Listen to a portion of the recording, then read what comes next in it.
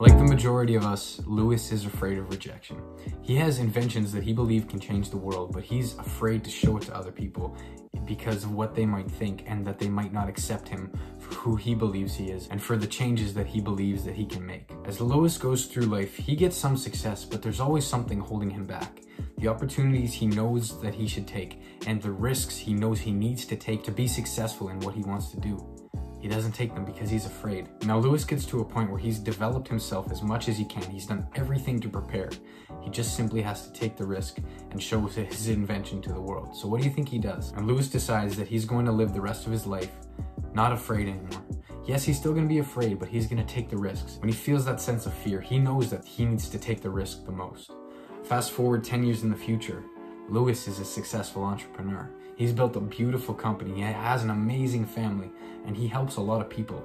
His inventions have helped make the world a better place. That never would have happened if he wouldn't have got over his fear of rejection. No matter what we want to do in life, fear of rejection is extremely normal. It holds a lot of people back from taking that opportunity of pursuing that path. It's what keeps us from picking up that new hobby or talking to that new person and trying to make them our friend or joining the gym or starting a YouTube channel. Whatever it is, there's always a fear and there's always a little piece of ourselves that is trying to resist, and our brain doesn't like to experience change, and it's because it lies in uncertainty, and we might experience pain and we might experience rejection, and rejection means we're not accepted by our tribe. And it's good that we have this fear because it keeps us safe, but also in our modern day, it keeps us too comfortable and prevents us from doing the things that we really should go do if we want to take our life to the next level. The most common fear of rejection comes with people. Now, the first time that I really got rejected, at least by a girl, was in grade 8 when we had our final grade 8 dance. It's kind of like the mini prom. And to give you some perspective, I was about 4'11" and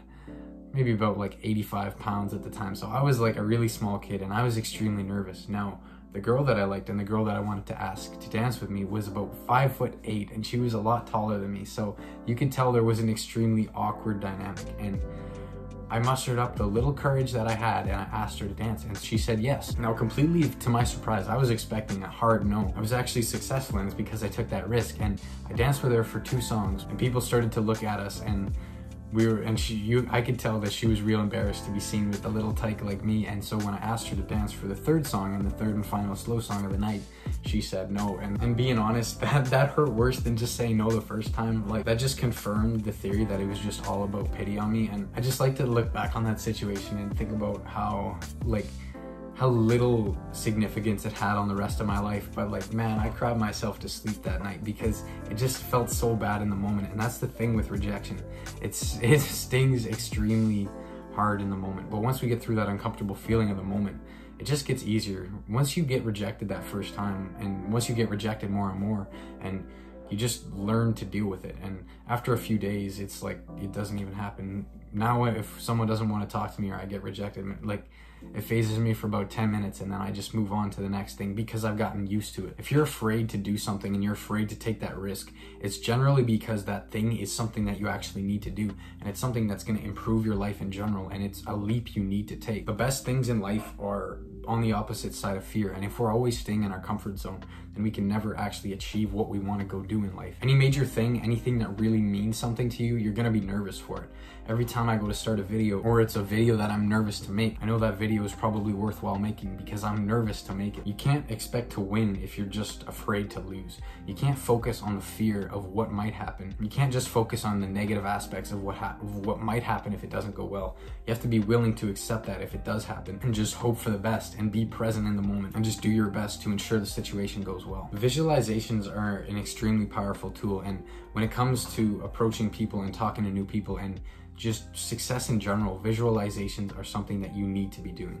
It simply encompasses just seeing a situation happen in the positive way in your mind. So just close your eyes, and whatever situation you want to happen, say it's approaching a new person at school or hitting a PR in the gym, then you just need to visualize that in our mind. Our body will respond to what the mind believes is possible. Our mind has a tendency to focus on the negative aspects and get caught up in what might go wrong in order to protect ourselves. But if we can flip that coin around and use it for our advantage and visualize a positive outcome, then it's more likely to happen because we're going to be less stressed and we're going to be more present. We're not going to be so nervous, and in turn, that's going to make us just do better at whatever we're trying to do. You also have to know that sometimes rejection is the best thing that can happen.